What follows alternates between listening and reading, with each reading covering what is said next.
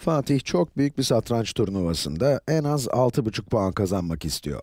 Kazandığı her maçta 1, berabere biten her maçta da 0,5 puan kazanabiliyormuş.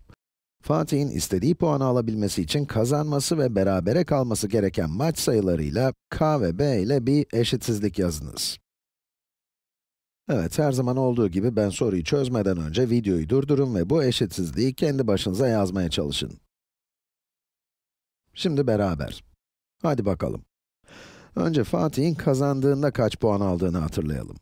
K tane maç kazanacak ve bu maçların her birinden birer puan alacak. Bu, 1 çarpı k demek.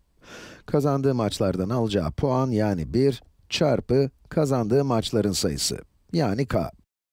Tabii 1 çarpı k yazmak yerine biz direkt k yazalım. Evet, bu kazandığı maçlardan aldığı puan olacak. Yazalım. Kazandığı maçlardan aldığı puan.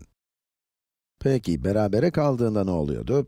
Beraberlik durumunda, yani b tane maçta berabere kalırsa, her birinden de 0,5 puan alacaksa, toplam 0,5 çarpı b puan alacak. Değil mi? Yazalım, berabere kaldığı maçlardan aldığı puan.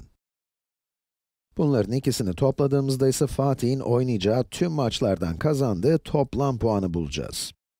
Kazandığı maçlardan aldığı puanlar, artı berabere kaldığı maçlardan aldığı puanlar. Tabii ki kaybedince puan kazanmadığını varsayıyoruz.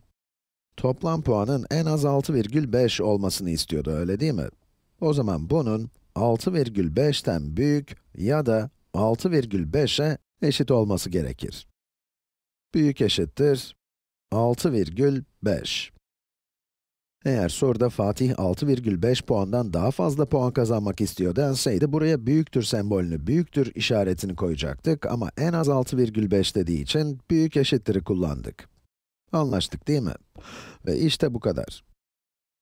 Fatih'in kazanması ve berabere kalması gereken maç sayılarını kullanarak bir eşitsizlik yazdık. Ve eşitsizliğin gerçekleşmesi durumunda Fatih turnuvada en az 6,5 puan kazanıp istediği sonucu alacak. Peki,